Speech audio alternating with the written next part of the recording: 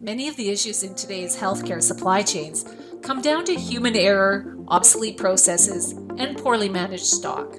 In this video, we'll show you how to identify and fix these issues in 7 simple steps. Let's get started. Create a comprehensive list of all of your inventory issues by gathering information from across your supply chain.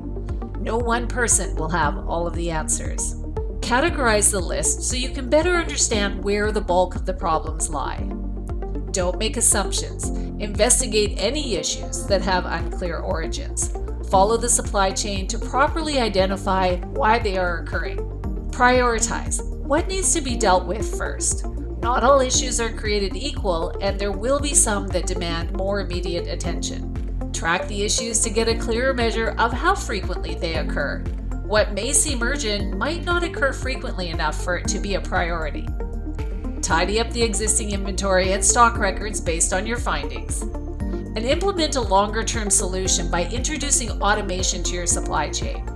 Not only will a dedicated healthcare management solution solve data inconsistencies, but it will help you forecast the usage of stock, request materials promptly, and enable users to scan and use items immediately.